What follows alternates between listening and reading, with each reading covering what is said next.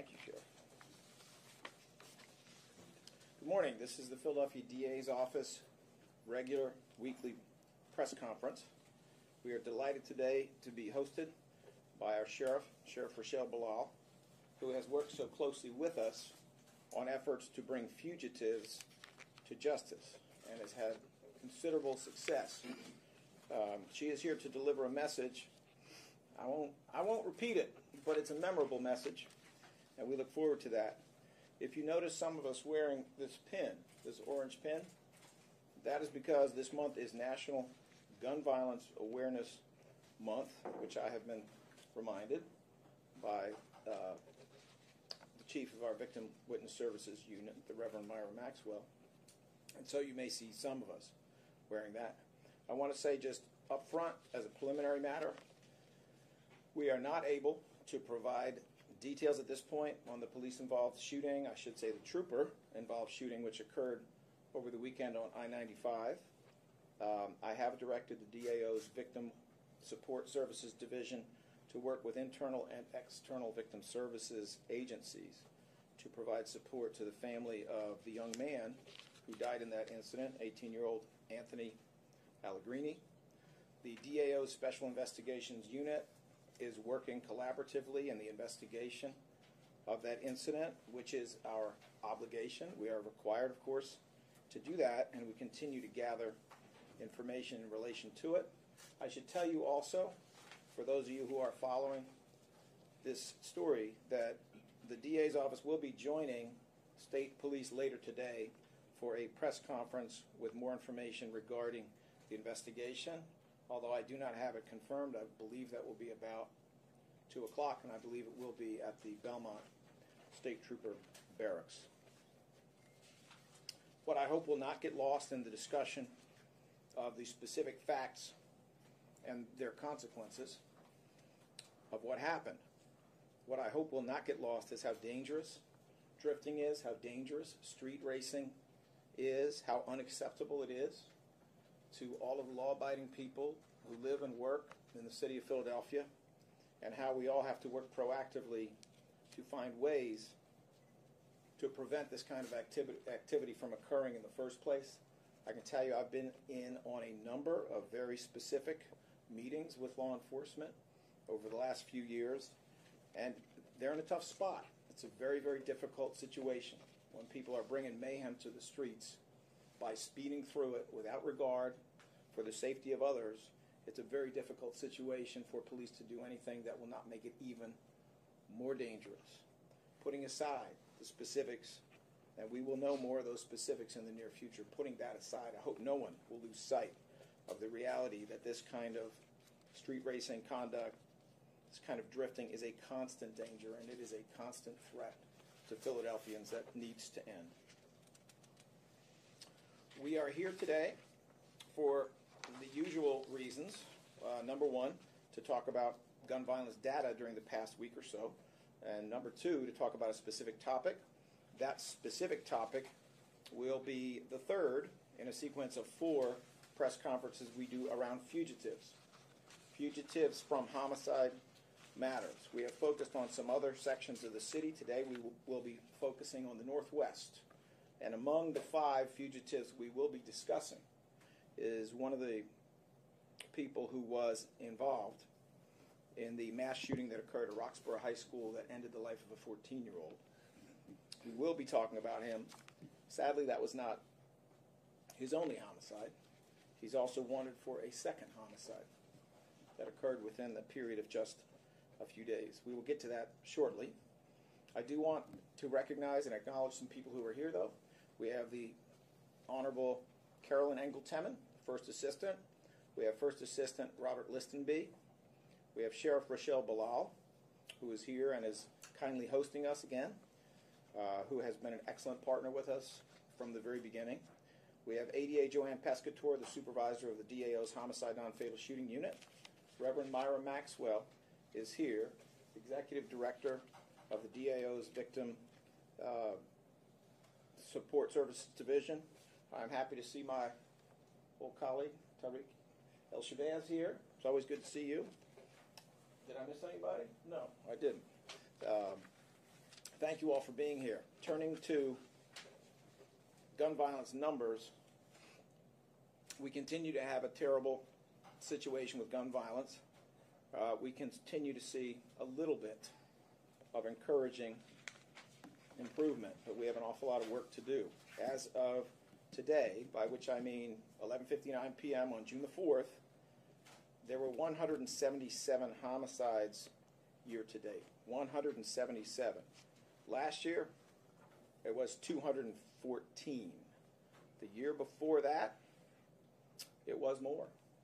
We are actually 37 fewer homicides as compared to last year, 48 fewer homicides as compared to 2 years ago. This represents currently a moderate decrease of 17%, and last year, the full year decrease was about 8%. Obviously, these numbers represent people. Any murder is unacceptable. We are in no way satisfied with this progress, but we also are here to tell the truth, and the truth is that there is some progress.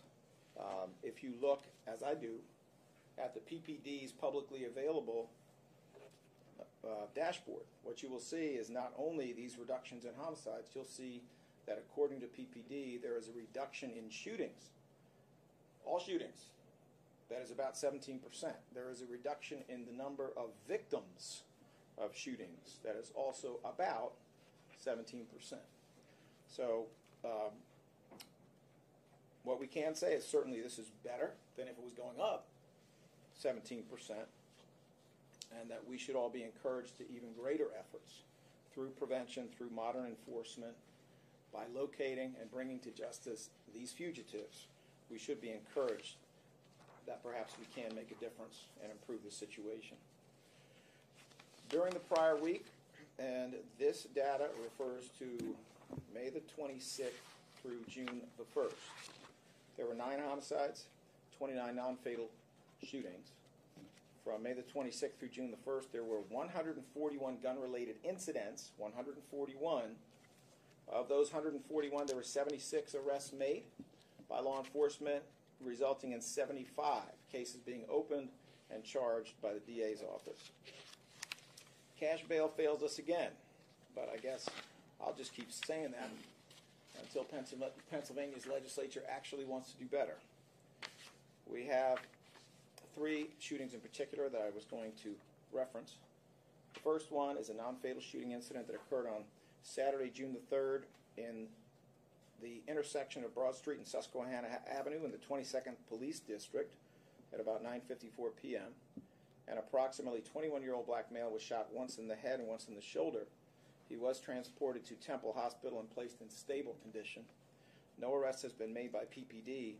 This investigation is ongoing, and anyone with information should contact PPD's Shooting Investigation Group. Now, all 3 of these incidents are being investigated by the Shooting Investigation Group, and therefore I'll say this telephone number now, but it applies to all 3 of these cases. If there's anyone out there with information, please contact the PPD Shooting Investigation Group at 215-686-8270. The second shooting incident is a non-fatal double shooting which occurred Sunday, June the 4th in the 2800 block of Cottman and the 15th Police District at about 1:54 a.m. 2 victims were shot. Victim number 1, a 38-year-old black male, was shot once in the forearm and once in each knee. He was transported by private vehicle to Nazareth Hospital and placed in stable condition. Victim number 2, a 16-year-old black male, was shot in the left hip and transported by the same private vehicle as victim number 1 to Nazareth Hospital and listed in stable condition. Please come forward if you have that information. The third incident is a non-fatal shooting incident that occurred on Saturday, June the 3rd in the 5400 block of Walker Street in the 15th Police District at about 10:44 p.m. An approximately 17 to 19-year-old white male was found suffering from a gunshot wound to the head and a broken ankle. He was transported to Jefferson Frankfurt Torresdale Hospital, where he was placed in critical but stable condition. No arrest has been made by PPD. Once again, for all 3 of these incidents, anyone with information, please come forward. The number is 215-686-8270. It is now my pleasure to introduce the Reverend Myra Maxwell, who is, of course, the chief of our Victim Support Services Division, a division that includes our CARES unit, which works specifically and intensively with families of homicide victims. Reverend Maxwell reminded me that this is National Gun Violence Awareness Month and may have a comment on that as well. Reverend Maxwell. Good morning, everyone, and thank you, D.A. Krasner.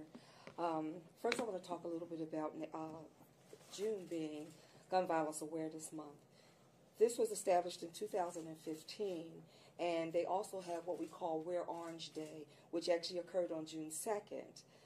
This was created in honor originally of Hadia Pendleton and all survivors and victims of gun violence nationwide. That includes all of us here in Philadelphia who are impacted by gun violence, although some may be co-victims of homicide, or even those who have just been shot, as the DA mentioned, a few shootings on this weekend. The impact of gun violence has a very lasting effect on families. A lot of times when we think of the impact of gun violence, we think mainly of the co-homicide survivors, meaning the parents, the grandparents. But we also have to think about the children, because the children are absolutely impacted by gun violence. It does have a lasting effect because our children, we want them to grow to be strong and healthy. But many of them are going to schools and unable to concentrate because of the impact gun violence has had on their particular lives. We also have to remember that not just those who are direct family members, but their indirect members also impacted. Those indirect members are the great-grandparents, the grandparents. They may not be as close, but they're impacted. Also the co-workers and the colleagues and all of those people that people know. We're all impacted. And one of the things that we have to consider is all of us really want justice. When there's cases that aren't cleared immediately, there are services and supports for all of you. I can speak from my own perspective because I too am a co-homicide survivor. So therefore, when these cases happen, we want justice. We want to see justice happen. But we also want the support of community, the support of organizations that can be there to help us through this process, although it is very difficult. The help that we need is, one, we need people to realize that it's important that you help us get that justice. And we also want to make sure that you know that, yes, there are organizations that are going to be there. One is our district attorney's office. We have victim assistance officers in every police district. We have community-based organizations that are there to provide much-needed support for families during this very, very, very critical time. I encourage you, if you are a co-homicide survivor, if you are a family member of someone who's been impacted by gun violence, please make sure that you get the services that are available. There are services that are free for you. There's no cost but for you to just ask for them. We're here to do that for you, and we want to do that for you. So please contact us at the Philadelphia District Attorney's Office. You can reach us by phone, which is 215-686-8027, 215-686-8027, or you can go to our website. You can reach us through our website at phillyda.org. That's phillyda.org. And we will put you in contact with the community-based partners, our law enforcement partners, to make certain that you receive the services in which you so richly deserve. Thank you for your time. Thank you, Reverend Maxwell. I have a message for those of you who have been victims or family members of victims or survivors of gun violence, and that is that you are not forgotten.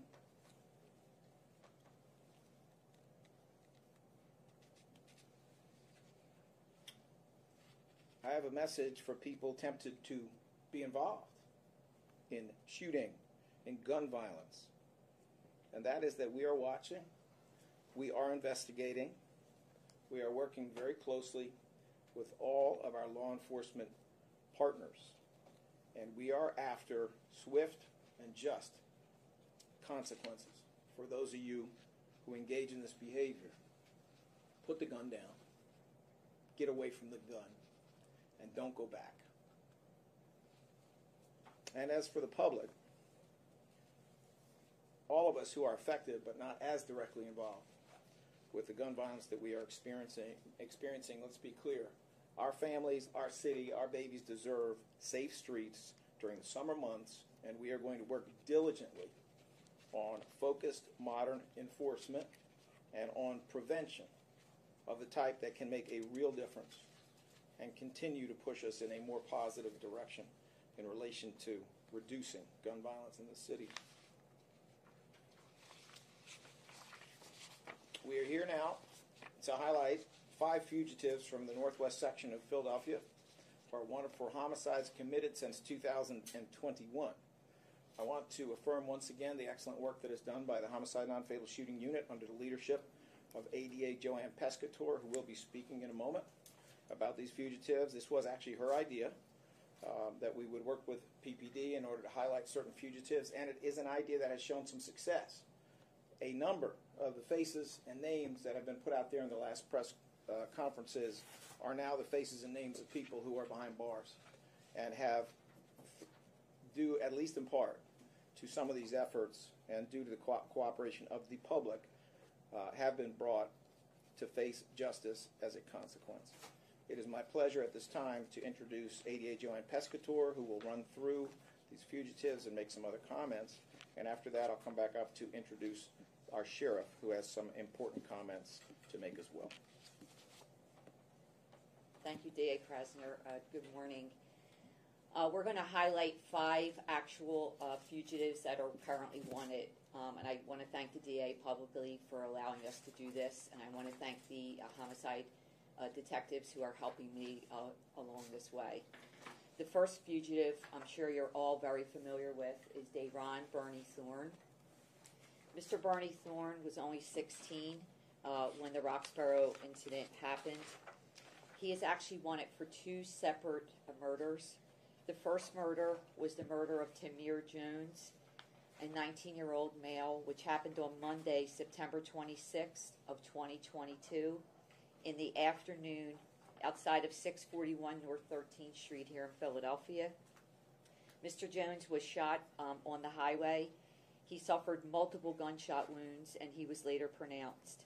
A warrant was obtained for Mr. Bernie Thorne for this case on November 3rd of 2022. The next day, Mr. Bernie Thorne participated in the murder of 14-year-old Nicholas Alizadi. That's the Roxborough High School shooting. As you all know, 4 other individuals have already been arrested on this case. They've all been held for court as we speak. Mr. Bernie Thorne is the last one that's still out there. On Tuesday, September 27th at 4:41 p.m., officers responded to Roxborough High football field, 4700 Peachin Street, where 5 shooting victims were located. Mr. Bernie Thorne, a warrant was issued for him on October 3rd of 2022.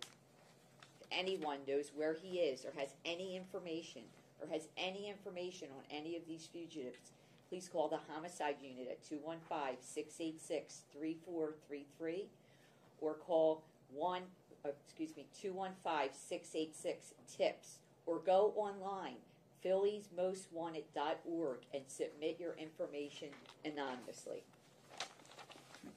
The second person is Kyrie Dennis, and a lot of you are probably very familiar with this case as well.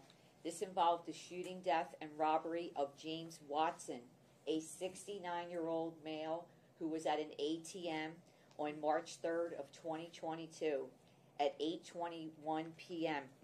That was at Germantown and Shelton Avenue. He was at the Citizens Bank located on Germantown Avenue. One male has already been arrested for this case, Corey Thompson.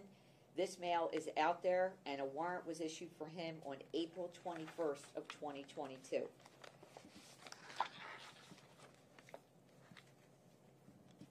The next male is Shafiq Lewis. Unfortunately, Mr. Lewis's victim is also a 13-year-old boy. Marcus Stokes, 13 years old, was gunned down on Friday, October 8th of 2021 outside of his school, the 3100 block of North Judson Street. A warrant was approved for Mr. Lewis on October 21st of 2021. We're coming up on almost 2 years for that warrant. If anyone has any information about this case, please. I'm sure Marcus Stokes' parents want justice as well. The next fugitive is John Taylor. Mr. Taylor is wanted for shooting 2 people on August 26th of 2022 at 450 West Nedrow Avenue here in Philadelphia. The victim in this case, Deshaun Gay, was inside of a car where he was suffered multiple gunshot wounds, and he was later pronounced. There was also a female who was in that car, was also shot. A warrant was issued on 11/23 of 2022 for Mr. Taylor. Again, any information, please call the numbers or go online and submit your information anonymously. The last fugitive is Alejandro Tilley.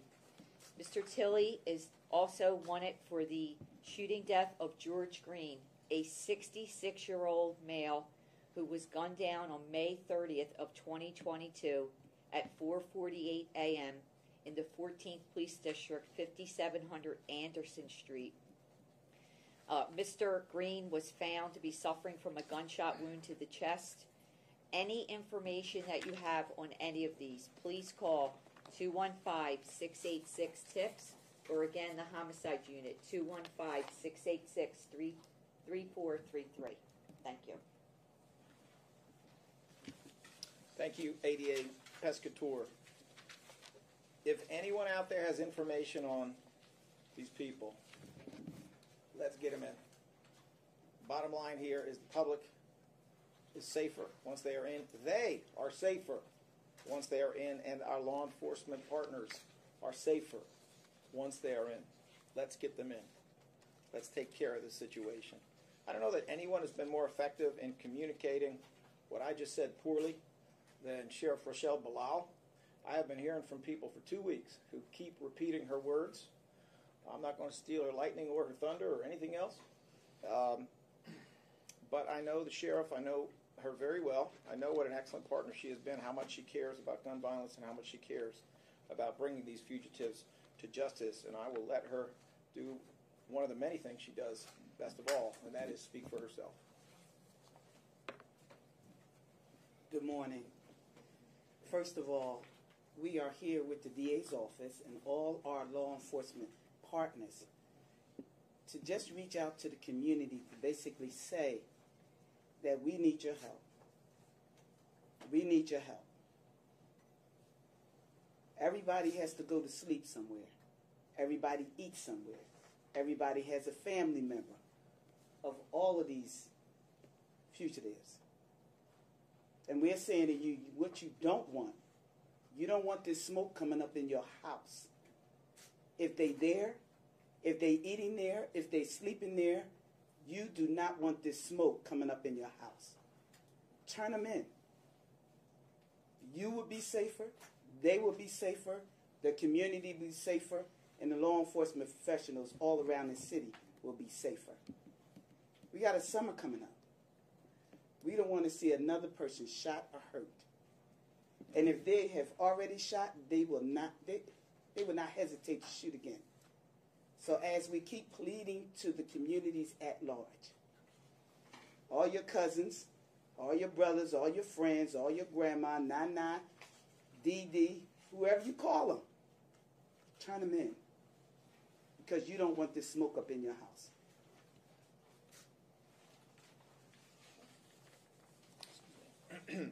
Thank you, Sheriff.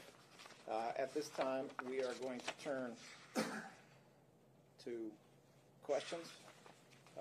Please try to make your questions connected to the topic of this press conference. Getting at information of benefit to the public is actually the point of these gatherings, and thank you all for being here. We will give everyone an opportunity to ask a question. First of all, we have from the Tribune, Abdul Suleiman. Nothing? All right. Thank you, sir. WTXF, George Roach. No? Okay. 6ABC, Rich Lacovara. Yep. Did I mess it up? Lacavera. Like a Vera, okay. So my question involves the homicide clearance rate. Right. So it's up this year, I think 63% compared to 48% last year. Do you have a reason you attribute that to? Like, what's going on? Well, we can have Joanne Pescator speak about it, but there's some things that are a little complicated that I need to mention as long as we are there. The clearance rate is calculated in an interesting way. It is possible to have a 200% clearance rate. It is possible to have a 250% clearance rate, because what they do mathematically, and this is how it's always been done, it's done here consistently with other locations, is they look at the number of cases that are solved this year, regardless of when those homicides occurred. They might have occurred yesterday, they might have occurred 6 years ago. And they count all of those as solved cases. And then they compare that number to the number of homicides that have occurred just this year. Okay? So we've got cases from whenever that are solved this year being compared just to the cases that occur this year. So you can end up with some situations where the data is a little unusual. Let's say it's January and there have been 15 homicides this year, but actually, after a lot of work for years, there have been 30 homicides solved in January. You can have a 200% clearance rate. So I say that just to give context. Any indication that a clearance rate is on the way up, so long as we're getting the right people, and I believe that PPD is doing an excellent job of being careful and trying to get the right people, anything like that is positive. It is also worth pointing out that clearance rate for homicides and clearance rate for gun homicides are different things. Clearance rate for gun homicides is generally lower all over the country for some pretty obvious reasons. Some of the homicides that are the most straightforward, the tragic domestic violence murders where the perpetrator actually picks up the phone and says, "I killed my spouse." Some of those are not a whodunit, tragic and horrible though they are. So that is not the nature of most gun homicides. Most gun homicides are being done by people for reasons that are not obvious, people who do not pick up the phone and say, "Come and get me, I just did it." They are more difficult to solve. So having said all of that, I do think that I do want to hear what ADA Pescator has to say, but I think that there was a smart move a while ago to have more detectives, and that has helped. I think it is also the case, and there's pretty clear criminological evidence of this, that when you have more and more homicides, you can't just instantly invent more and more detectives. No matter how hard they work, and they work incredibly hard, it is not the case that they can magically double the number of cases that they solve. So as a homicide rate comes down, they're less overwhelmed, they're more able to do an excellent job on each case, and I think that is helping. I can tell you there are also some pilots underway, investigative pilots, in which we have been in discussions that I think are very positive, having to do with forensics, and we may see some benefits coming from that. But beyond that, I would say it's good news. We're happy to see it, and I will let ADA Pescator address it as well. Thank you, Dave Krasner. As the supervisor of that particular unit, all I know is I see them clearing job after job after job. I know from being on call, I was on call last week, the detectives bring jobs to me. They work relentlessly. When I tell you relentlessly to recover video, they don't stop. They go block after block after block. They knock on doors. They go to businesses. They get search warrants. They do whatever they need to do. And I feel like the clearance rate is going up because of all of that work, because of videos, because people actually give them videos, send them videos, forensics. All of that work helps because some of these cameras out there are unreal. You can actually see the shooting. You can pick the person out yourself, even if you don't know them. But I want to give a shout out to those detectives because the summer months are coming, and I'm sure they're going to be overworked, and there's nothing they can do about it. But just keep up the good work, and please, if you have any information on any homicides, please help them out. Give them whatever information you have. You may not even know that what you know is something they may need to bring a case in. Thank you. KYW, Kristen Johansson.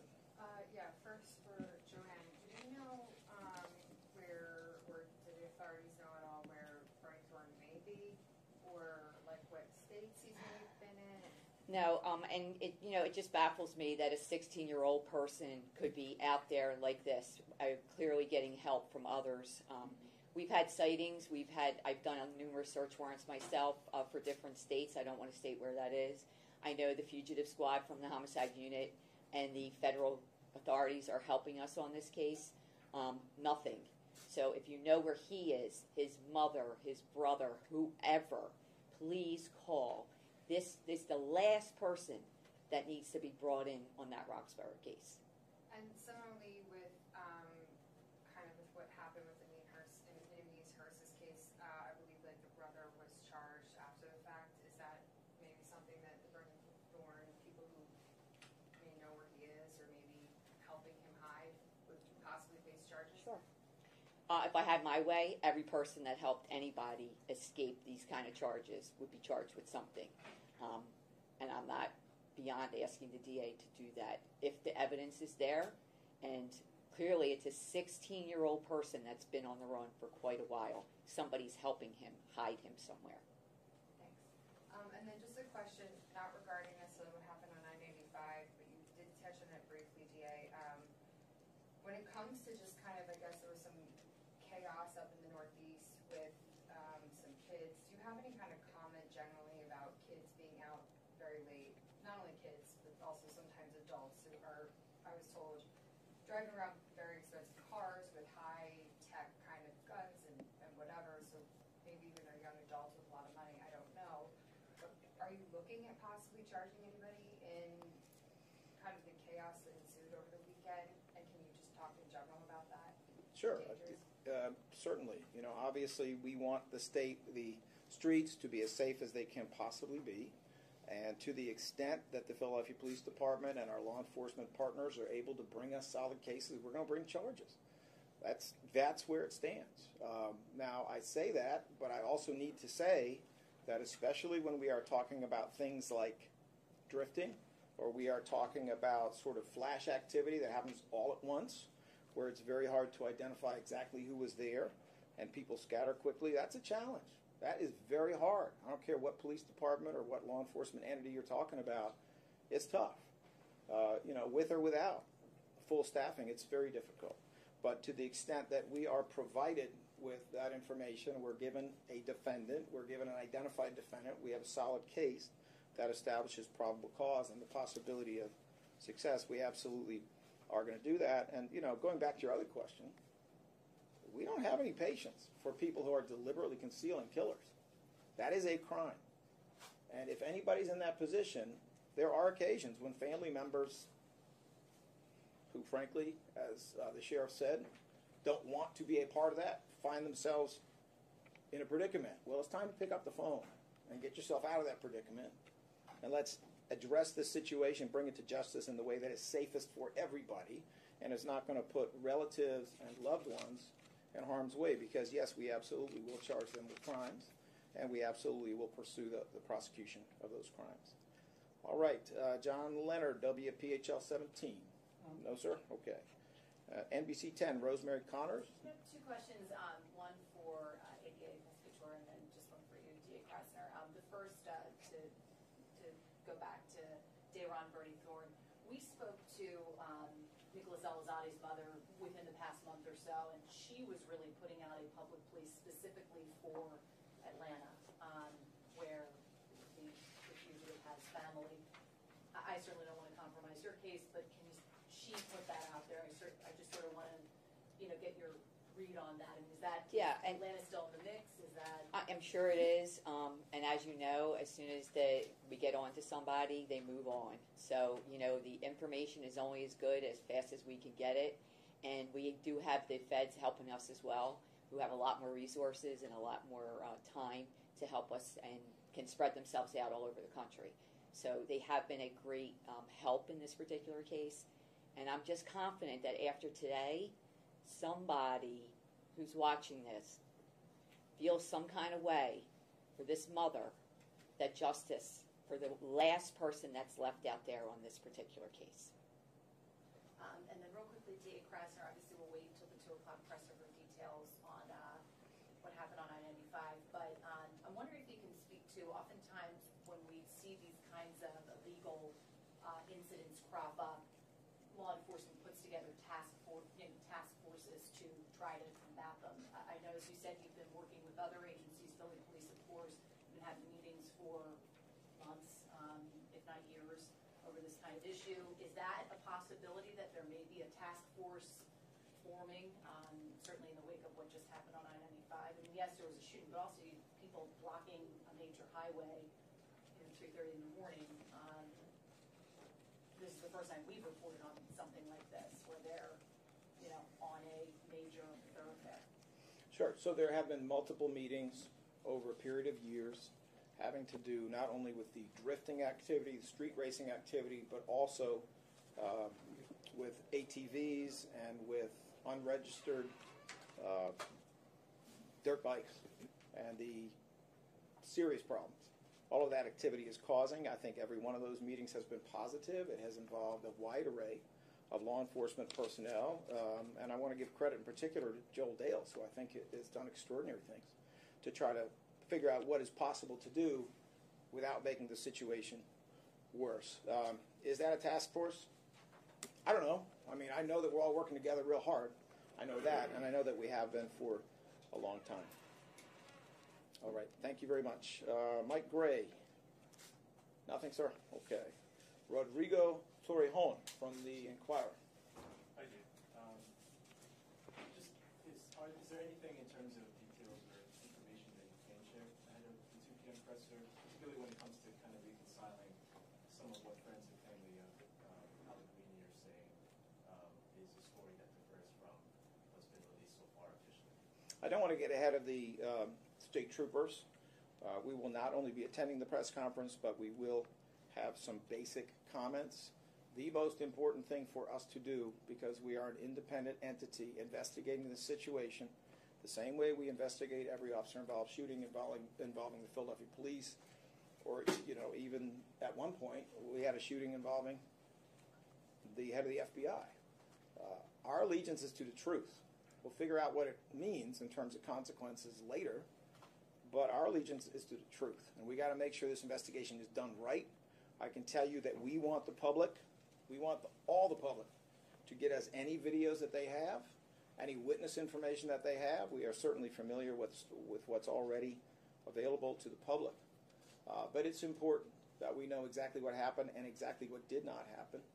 In this case, just like it's important in any other case, we have to figure out what the truth is, and I would be getting ahead of the state troopers, but also getting ahead of our investigation if I were to offer more specific opinions. I can tell you, though, this is front of mind.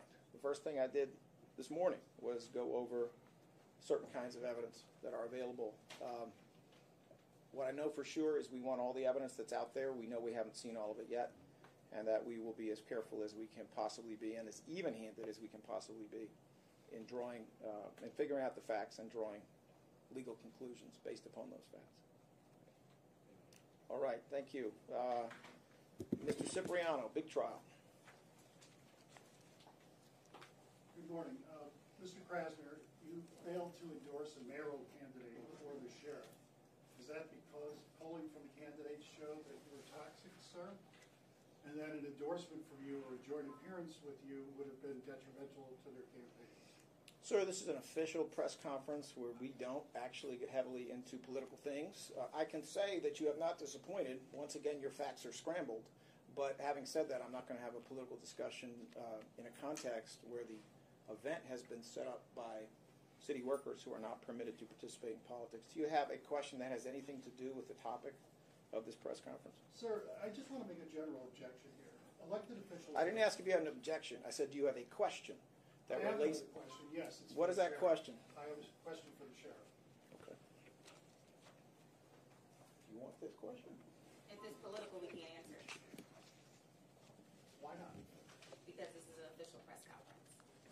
You can't discuss politics? No, please go on her website, the political website, rochellebilal.com, and reach out to their professionals. Thank you. All right, thank you very much.